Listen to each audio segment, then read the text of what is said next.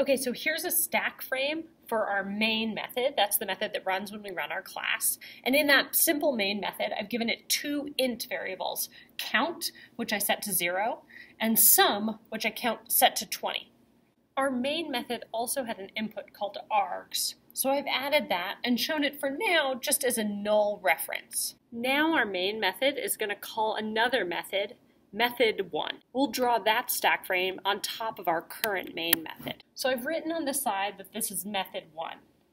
Method1 takes a variable as input called input.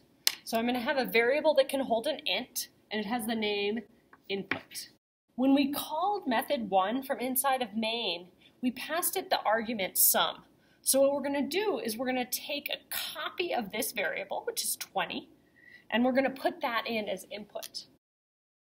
The next line in method1 changes input by adding 5. So now input will be 25. It's important to notice that sum didn't change. Our stack frame for method1 is separate, and we can't access any of the variables in the main as long as we're in method1. We can only access the variables in here. Since input was passed as an argument, that's one of the local variables inside of method1. After we update the value of input, we also created another variable called z. We gave z the value 29. Now we will have executed all the code in method1, and it'll return to the line that called it from within main.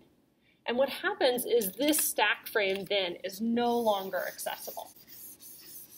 Here's the code. See if you can trace it just like we did in the video.